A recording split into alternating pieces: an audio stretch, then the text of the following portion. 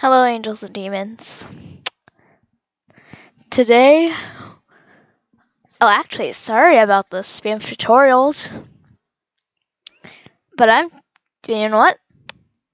I'm gonna do it anyways. It's just sorry about that. This tutorial, it explains the basics of PMX Editor and how to download it. This is not a tutorial on how to make a model, but it's the basics. I'll make a tutorial on how I make models later. So, before we start, please do keep in mind that you need a Windows PC. Yeah, a Windows PC. Because I'm not sure if it'll work on Mac or Android, but all I know is that you need a Windows PC. And let's begin. So, you can either download this PMX version of PMX Editor or this one. It is highly recommended to download this one now because it is fully translated to English. And, yeah. It's also the latest version of PMX Editor, which is better. Make sure that your PC follows the system requirements or else it will not open. To download it, click on any of the links here. And for here, open here. It'll just lead to a MediaFire one, but apparently some people can't access it and I can't fix that. And for here, this has it's on MediaFire, it's on Box, Mega. Click on any one of them and download it. I'm not going to download it because I already downloaded it. And you should also unblock the file before extracting it. It's an issue for all versions of Windows. I can't tell you on how to unblock. I tried doing that before, but for some reason I can't find it. So, probably because of Windows updating. And yeah, once you download it, open it. Oh wait, no, this is MD. I forgot. Open it. PMX Editor. See how long this is running for. I'm gonna try to make this short as possible. Because the last time I did it was 1 hour long. I don't want that. So here's the basic interface of PMX Editor. Now, before I start, let me load a MD model part. So I'm gonna stop this recording and continue it. Alright, as you can see, I loaded the dress. This dress here is made by Tehrainbowllama on DeviantArt. So, to make a new file, press New. To open a file, click on the PMD or PMX Editor or X file and open it. The info here, this is the name of the model. It'll appear in MD, and the comment is the pop-up you'll be getting for when you open it.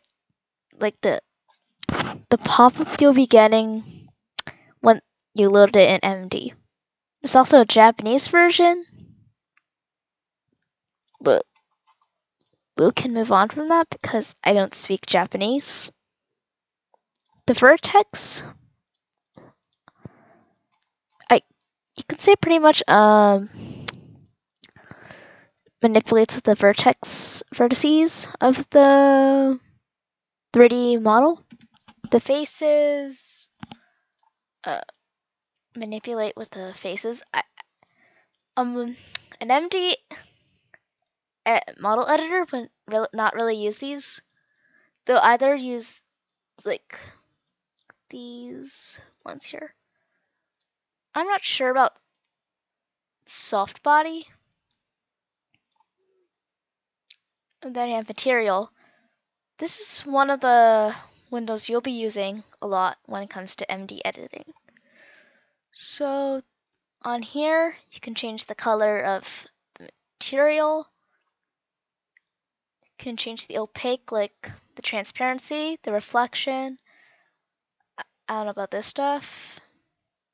You can change like if the outlines, you can like hide the outlines or make them show. Really, it depends on you. This is the texture, the spas or spiff or tunes.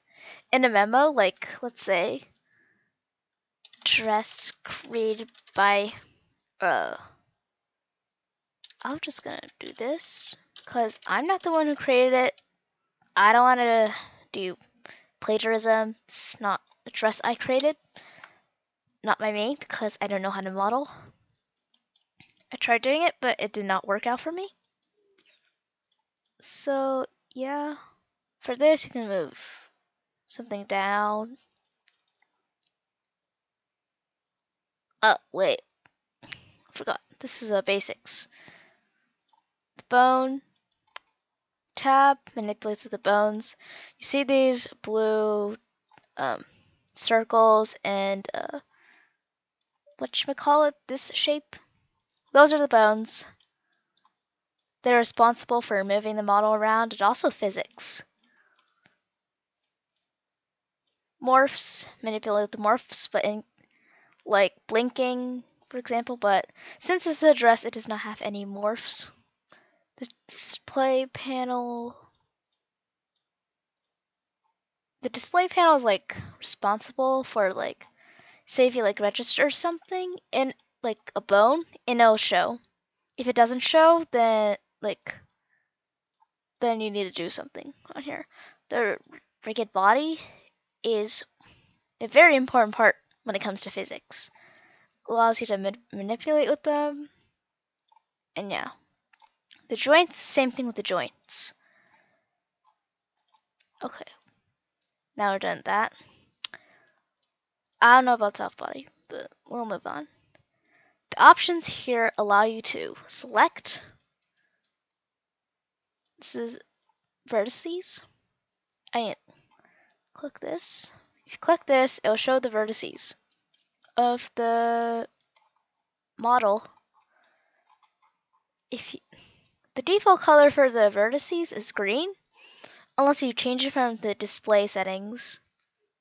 If you select them, the default color will be orange. Now faces. If you select faces, faces, there are these red things, unless if you change it from the display settings. The bones, I already told you, the bones are the blue things. The rigid body is the colored stuff, like this case this is green, this is yellow. Yeah. The joints are the yellow boxes. Yeah. The range here. This here allows you to This here allows you to move one vertex. The box one is the default one. I recommend using this one. This selects it in a box kind of way. The lasso selection allows you to select it like based on making the lasso thing, and as you can see, a part of it is selected. The circle one allows you to select a group of vertices in a circle. To select more vertices, by the way, is to click Shift, and to select less vertices, click Control. This works on all ranges, by the way. Like if you see here, hold Control. Oh, by the way, how I'm doing this is you have to hold the left button of your mouse. It is recommended to have a mouse when it comes to editing stuff. The face selection just selects the faces. The range selection, I have honestly no clue what this does. It selects vertices. This here is selection disabled. And here on the display settings, you can change the background color. Let's see, this color, and you see it changed. You can change the environment light color. Looks like this, but I recommend making it white. You can adjust the lighting direction.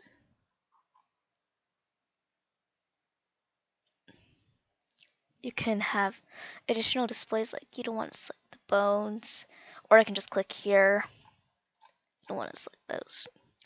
But here, this here is responsible for the perspective, that kind of way, blah, blah.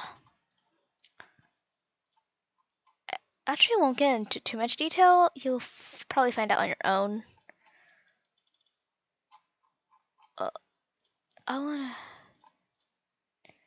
I need to, wait.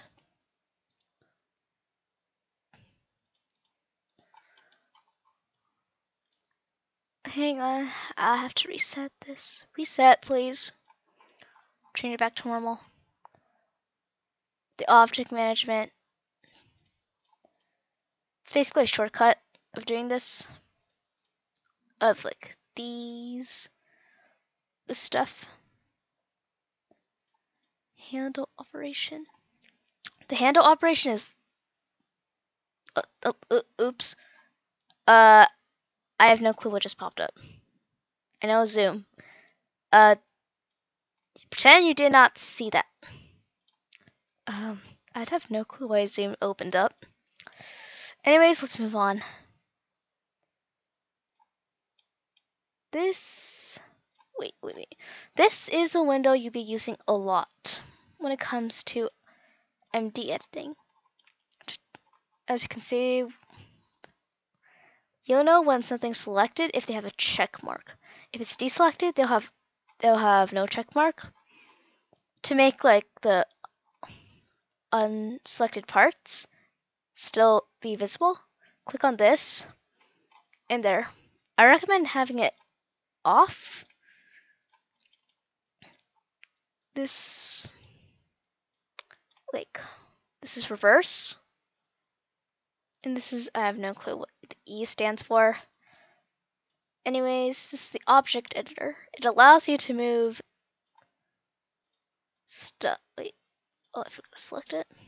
Select all of this. And this allows you to move it with it, move it. Or you can just use this. Either way, it's up to you, but I recommend doing it this way. If you do this, it'll be kind of laggy. If you know what I mean. Value, if you type in a specific number, let's say 30, it'll move that way. Okay, the red line is the x-axis, the y's the y-axis, and the blue line is the z-axis. Just saying. So this x, y, z. You can also scale it. These buttons, like, just, I have no clue.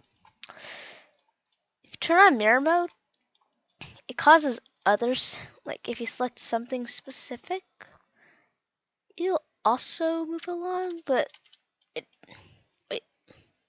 like let me select it. Joint. Like, let's say this part of joints. If you move it, this also moves on the opposite side. It's pretty cool.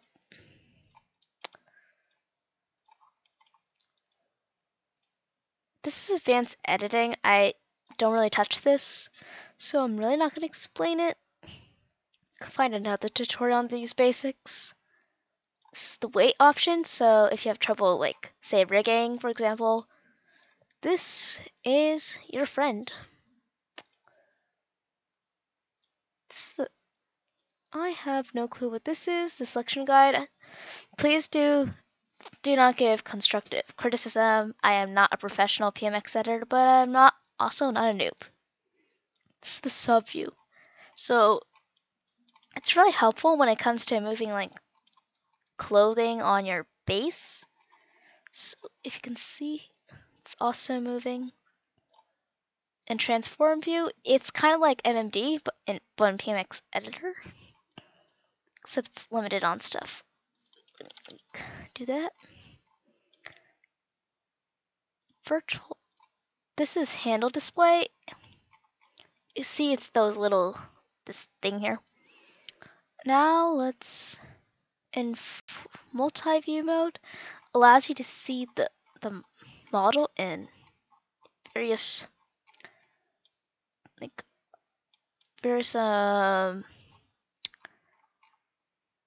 angles.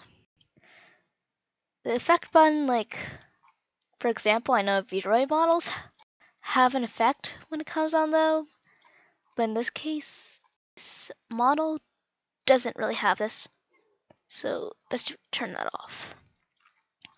Now let's move on to how to move it. The green arrow here moves on the y-axis, so it moves it up and down. The red arrow moves on the x-axis, which moves it left and right. And the blue arrow moves on the z-axis, so it's back and forth.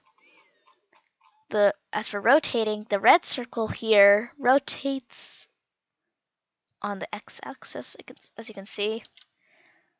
The green circle rotates on the y-axis, so it moves it like a ballerina. Let me show you.